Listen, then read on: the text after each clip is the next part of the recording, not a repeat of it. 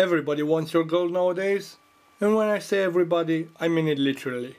But before you rush and give your valuables away, perhaps you should value your gold yourselves. It's very easy. Once you've done that, you'll be in for a big surprise, trust me, when you'll see you are being offered only a fraction of what it's worth. Now, valuing your gold comes in 3 easy steps. Step 1, you weigh your gold. Step 2, you find out the purity or the carats of your gold. Step 3, you do the maths. I shall quickly demonstrate on this wedding band. So step 1, weighing.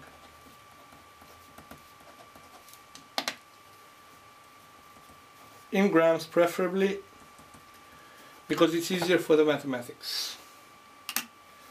So this one has 10 grams, look at that, how lucky I am.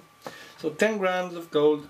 Of course it's not 100% pure gold, so we need to go to step 2, which is purity.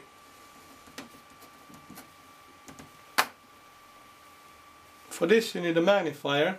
Usually the purity of the gold of your item is on the inside of the ring. So yeah, I can see 0.585 here, 0.585. This normally corresponds to 14 karat gold. 0.585. Now in order to find out how many grams of pure gold you have in these 10 grams, all you need to do is multiply 10 grams by 0.585. So 585 divided by 1000 equals 5.85 grams of pure gold.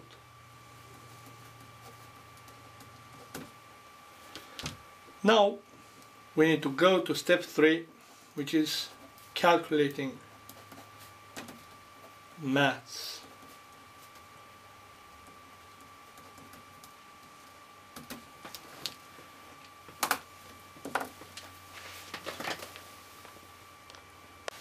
In order to do a proper valuation, you need to know the spot price of the gold.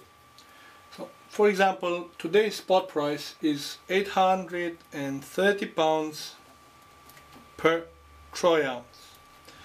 You need to know that 1 troy ounce equals 31.1 grams. Therefore, we need to divide 830 by 31.1 in order to find out the price in pounds per 1 gram of pure gold. So 830 divided by 31.1 equals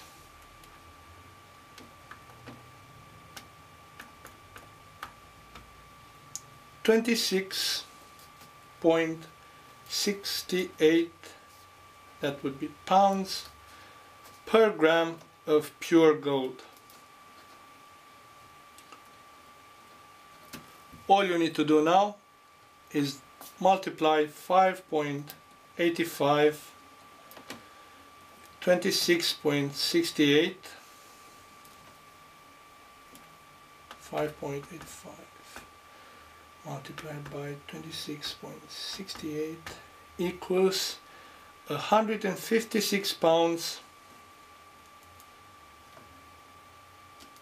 That's how much this subject is worth on the spot price.